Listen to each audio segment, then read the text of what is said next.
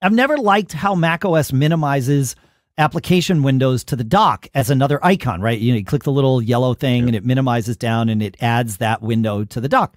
So system settings, desktop and dock, and then the settings name is minimize windows into application icon.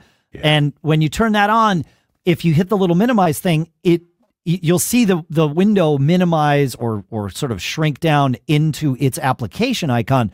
You no longer get a separate icon for that window to bring that window back. But if you click, like it, keeps your dock more efficient. It keeps your dock cleaner. Whether it's more efficient or not depends on your workflow. A little cleaner, yeah, cleaner. Yeah, because if you minimize, say, 3 windows from pages, right? And you want to pull one of them up. If you do it the default, the old way, you just go and hover over the dock. You find the one with the name, you click, and up it comes. If you minimize them this new way, where you're just minimizing them into the application, you have to click on them all back. You click on the application and you get them all back. But you also don't know that you have them minimized. Like there's no visual indication of that. Okay. So as soon as I did this, I had the same reaction you did. I was like, oh, this is amazing. I want this. And then I was like, well, but do I?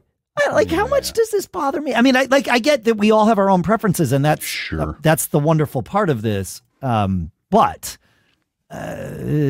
So, test it. See if it works for you. Great. If it doesn't, turn it back off. It's your computer. You do what you want. It's amazing.